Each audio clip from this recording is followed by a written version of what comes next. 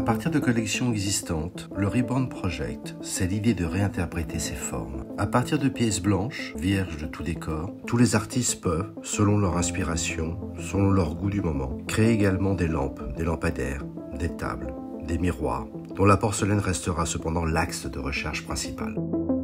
En septembre prochain, le projet Reborn sera à sa 3e exposition exclusive. Créée pour l'occasion par Sultana, David Gill, Lena Peters, Michel Ocadonner, Mattia Bonetti, Barbabi Barford, Sébastien Erazuris ou encore Sébastien Brashkovic.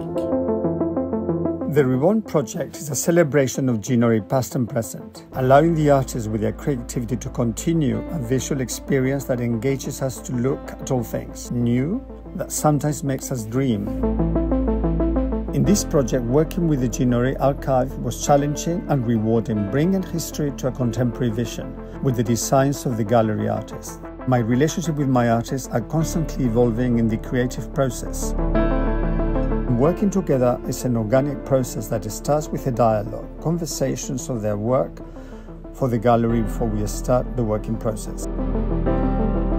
I have been working with the gallery and its artists for their collaborations, which has been a very interesting experience to help support them in putting their ideas and developing their work with the House of Ginori. I think the Reborn project is fantastic because it brings a lot of really good ideas together, and we can see this now materializing, especially what we've got in showing at David Gill Gallery in London.